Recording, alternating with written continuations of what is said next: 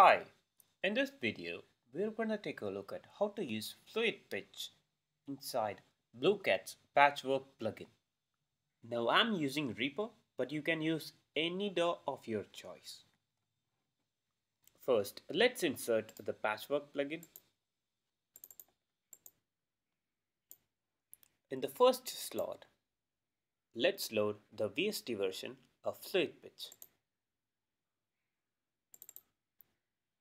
I'm going to enable the MPE upscale mode because I am going to use an MPE synth.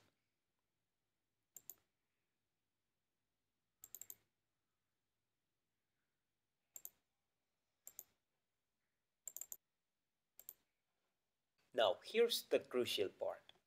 I'm going to left click on the fluid pitch and route the MIDI output to port A.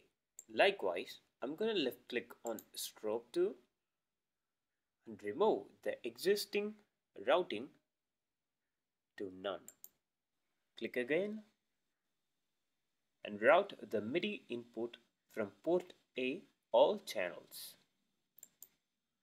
Now the MIDI is coming from Reaper to fluid pitch and then to strobe 2. Let's check it out.